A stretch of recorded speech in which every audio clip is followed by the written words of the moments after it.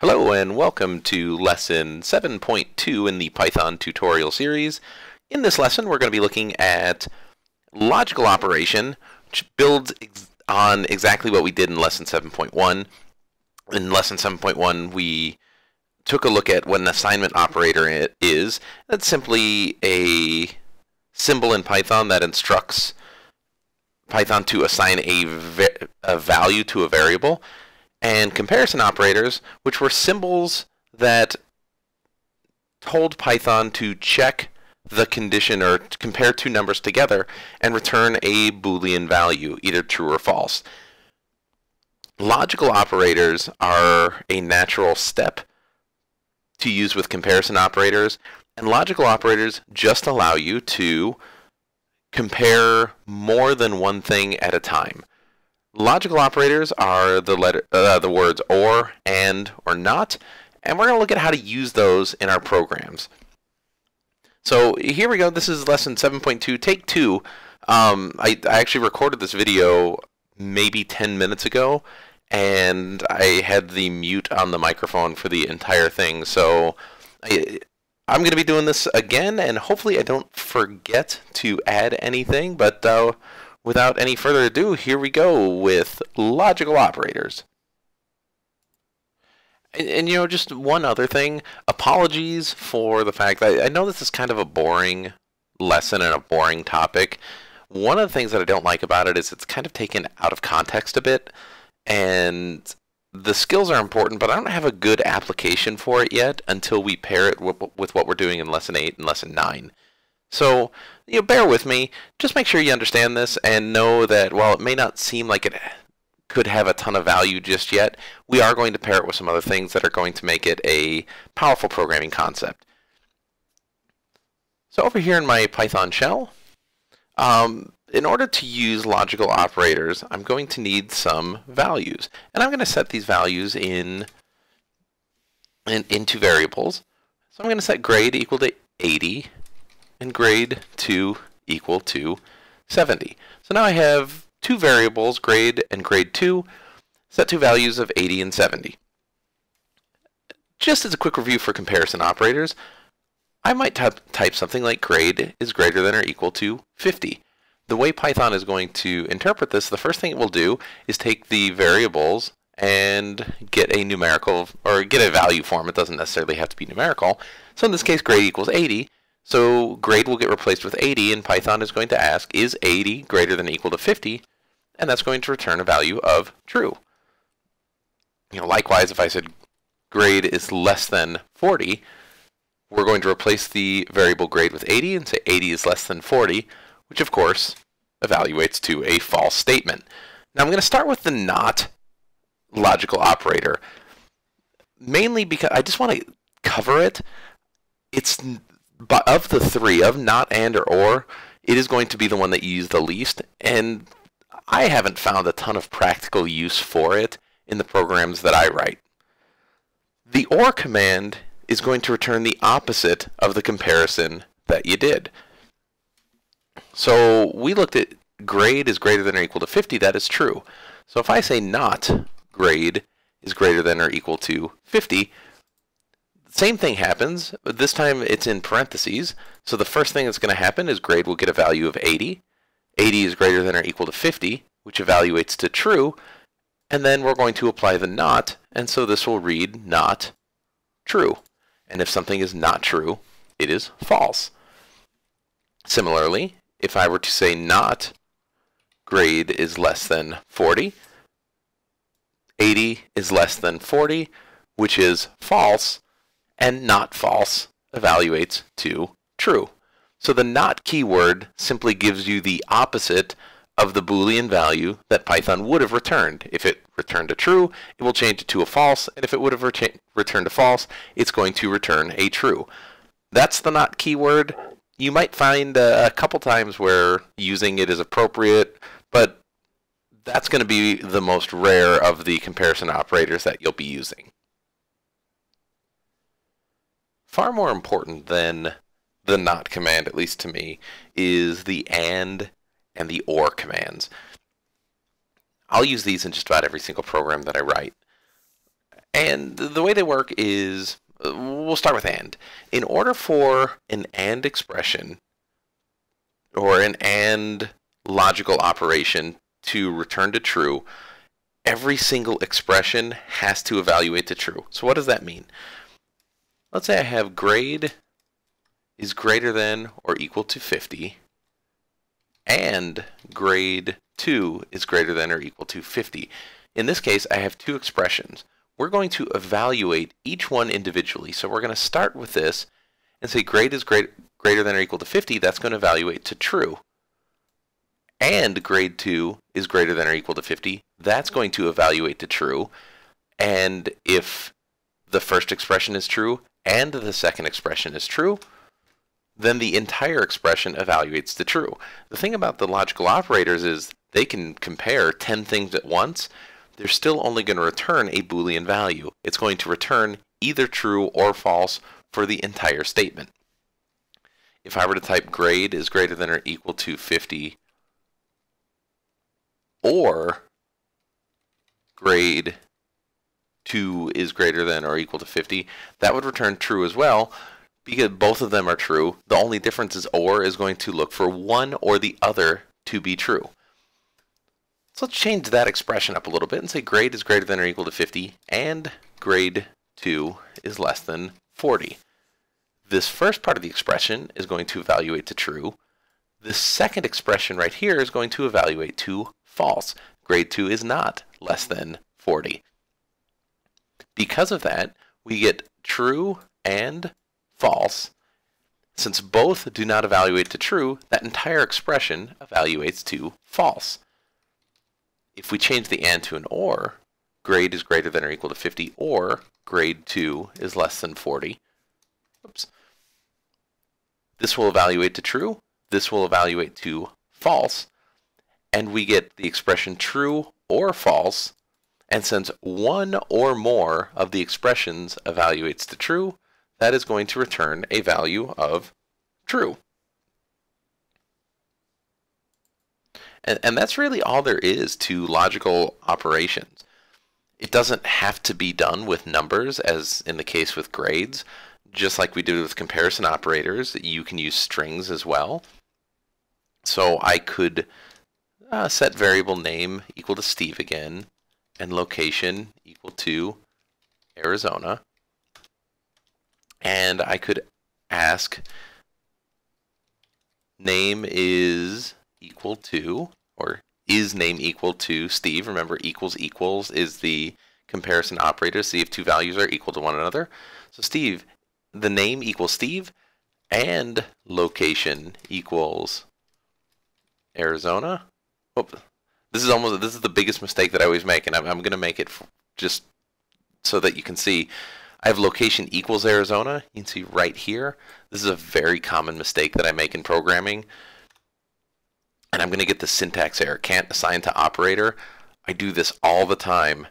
Remember that the comparison operator, see if two values are equal to one another, is equals equals. If you just put one equal sign, this expression is trying to set location equal to a value of Arizona, but because it's part of a Boolean, or because it's part of a logical operation, it's going to cause an error. So if you see this can't assign to operator error in your statements, that's a big one, and the faster you start going, the more I tend to make that error. So let's go ahead and correct that.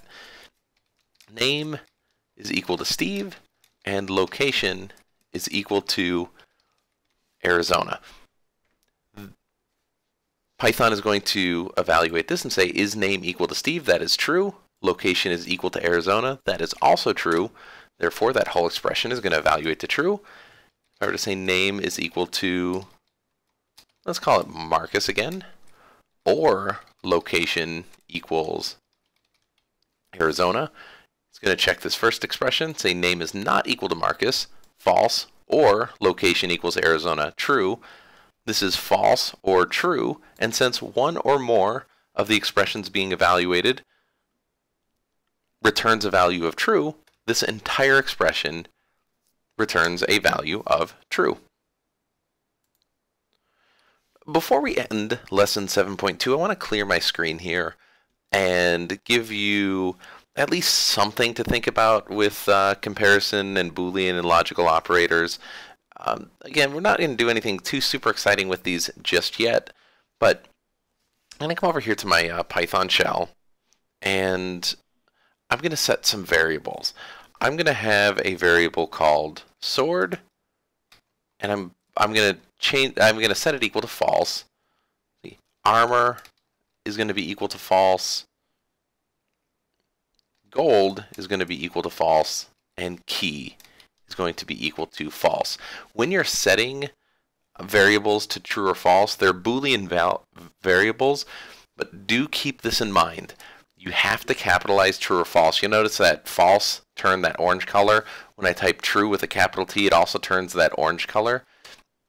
If I were to type, say, sword equals true, I'm going to get an error. True is not defined.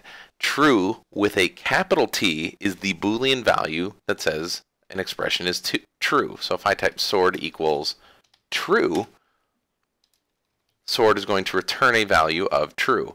When I type true with a lowercase t, Python does not evaluate that to be a Boolean value. It evaluates that to be a variable named true.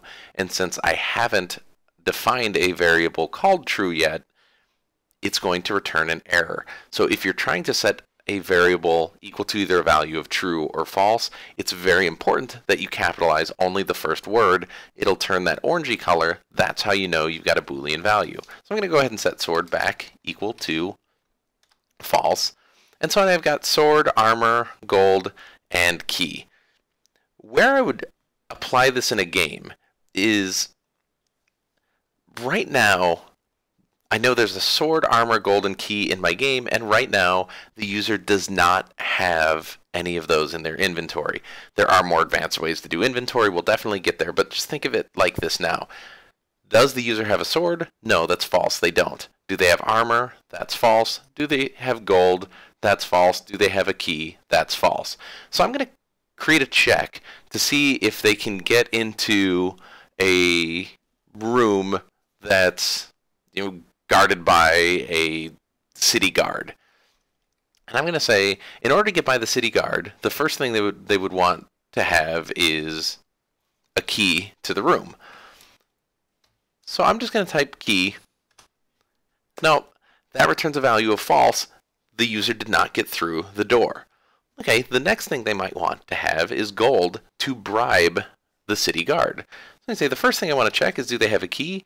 If they don't, or gold. First thing Python's going to do is check key. Key is equal to false. It's then going to check gold. That's equal to false. And of course, we get a value of false. Now, you can use parentheses just like you do in mathematical operations to group together your logical operating checks. So the first thing we want to do is make sure that the user doesn't have a key. If they don't have a key, they can have gold. Or another option would be to have a sword and armor together so that they could fight the guard. But they need both of those things. So in parentheses, I'm going to type sword and armor. This is going to cause Python to make 3 checks, essentially, 3 main checks with a sub-check. It's going to check sword and armor and return that to a single value of true or false. Sword is false, armor is false, so this expression evaluates to false. Gold is currently false, and key is currently false. Therefore, this whole expression evaluates to false. The user's out there adventuring, and they happen to pick up a sword. The value of sword in their inventory is now equal to true. If I were to run this check again, key or gold or sword and armor together, it's going to evaluate the parentheses first, just like it would in math. And it's going to say sword and armor. Sword is equal to true now, but armor is equal to false, so that expression still evaluates to a single false, and we get key is false, gold is false, sword and armor is false. Therefore, we have false or false or false. Since none of those equal true, the adventurer still can't get through the locked door. Through the adventurer finds massive wealth by slaying monsters, and all of a sudden gold is equal to a value of true. So now the user has, we'll just recap the inventory. Sword, they have a sword. Armor, they do not have. Gold is set to true, so they do have gold. And the key to the room is set to false.